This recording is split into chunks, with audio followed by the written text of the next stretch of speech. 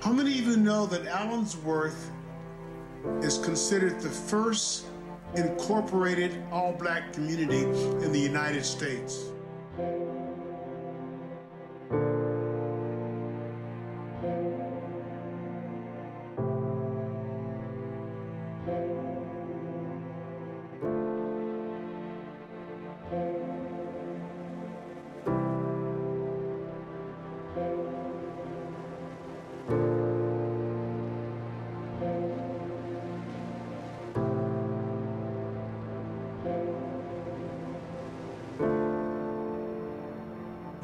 Well, this is Regi Walks from GoldenTropolis. Regi, Bowie.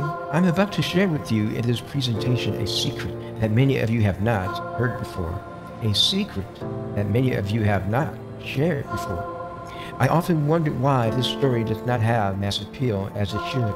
A story about an influential person, and his name is Lt Col Allen Allensworth. I hope that this presentation inspires someone to learn and to research this story for themselves. This will be my last video on Allensworth. You may view other videos on Allensworth and other presentations on my channel.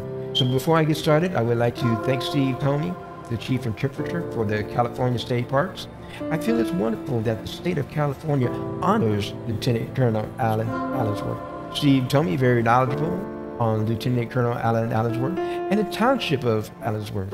So stop and visit the state park and look up Steve Ptomey. So now, let's capture a magical time of Allensworth Township. A closer look. A brief synopsis of Lt Col Allen Allensworth.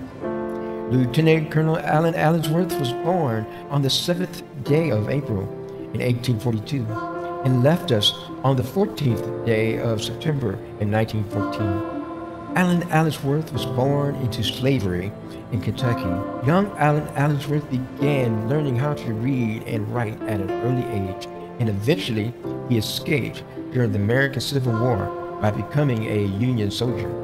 Later, Allen Allensworth became a Baptist minister and educator, then appointed as the chaplain in the United States Army.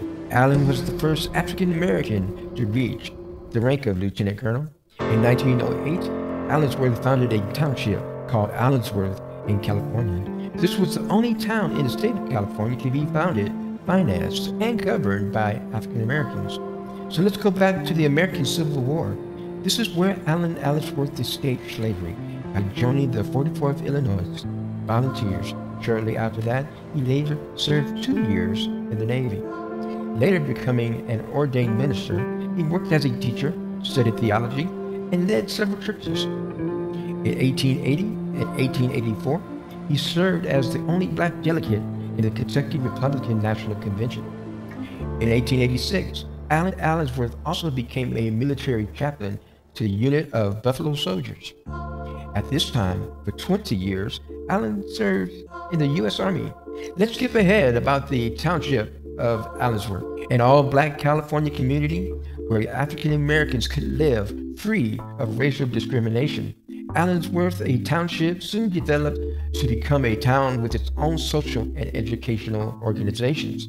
Allensworth Township flourished with the Campfire Girls, the Owl Club, the Girls Glee Club, and the Children's Saving Association, the Sewing Circle, the Whist Club, the Debating Society, and yes, a theater club. Eventually, problems have surmounted, as those problems were because of the dry and dusty soil that made farming quite difficult for Allensworth. The drinking water at that time had also become contaminated with arsenic. The year 1914, further setbacks had risen for the Allensworth. For starters, the Allensworth economic base was diminished when the Santa Fe Railroad moved its rail stop from Allensworth to a town called Alpha. In 1914, Colonel Allensworth was crossing a street one day. Then suddenly, Allen Allensworth was struck and killed by a speeding motorcycle. Again, this is only a synopsis of Lt Col Allen Allensworth and the Township of Allensworth. There's more information here to be had than what is provided here for this presentation. Lt Col Allen Allensworth has proven to the world that Black Americans can live successfully, economically, and govern itself. What has gone unnoticed that the Allensworth Township had its own voting district and justice of the peace. This concludes our brief synopsis of Lieutenant Colonel Allen Allensworth and the Allensworth Township. I do recommend that more information can be obtained by visiting the Allensworth State Park and obtain more literature regarding Lieutenant Colonel Allen Allensworth. There's more information to be had. There are more stones to turn over for further discovery. I do feel that by studying history, it gives us all a chance to observe and to understand societies and ask deeper questions. Through history, we can better inform ourselves to gain knowledge, only to one day gain control, power, and reject this misinformation that has been handed down throughout time. More history to come, and please don't take my word for it. Please follow up for yourself. Thank you for viewing this presentation of Lieutenant Colonel Allensworth. This was brought to you by Regi of GoldenTropolis. Over and